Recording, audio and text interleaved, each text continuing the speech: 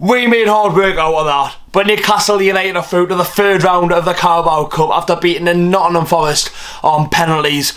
It was stressful. It was a stressful old game. I hate penalty shootouts, and Newcastle United have got that victory and we're through to the next round. Obviously we don't know who we'll play yet.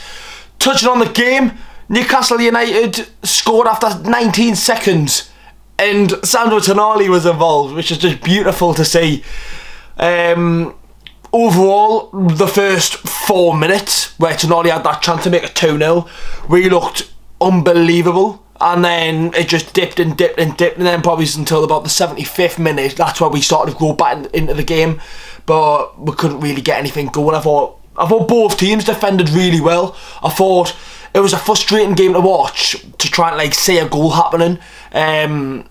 And out of the goal Nottingham Forest scored, it was a long throw in. They could have sat there and constantly played and they would never score. And they had to score from a really brilliant finish, and it was a long throw in. But Newcastle United are through the next round. Obviously, touching on a player as I mentioned before, it was absolutely beautiful to see Sandro Tonali batting in a Newcastle United shirt, and he looked class. In that first half especially, he just calms the game down. He just makes everything just look easy and just keeps going and just keeps playing his football, and we just look unplayable. It was great to see. It really was. But we're through the next round, which is brilliant. It's just a matter of fact who we get, because obviously you've got all like the Man Cities and Man United, all them big teams or whatever. You know, the big teams who we got last year, all them are in this draw.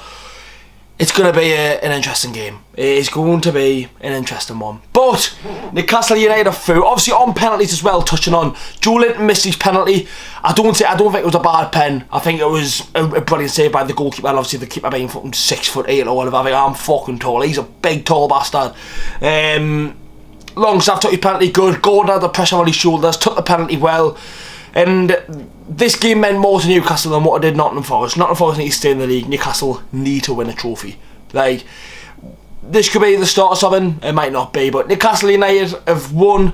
We've beaten Nottingham Forest on penalties. 1-1 the final score. Make sure to leave a like, subscribe to the channel. I'll see you all in the next video.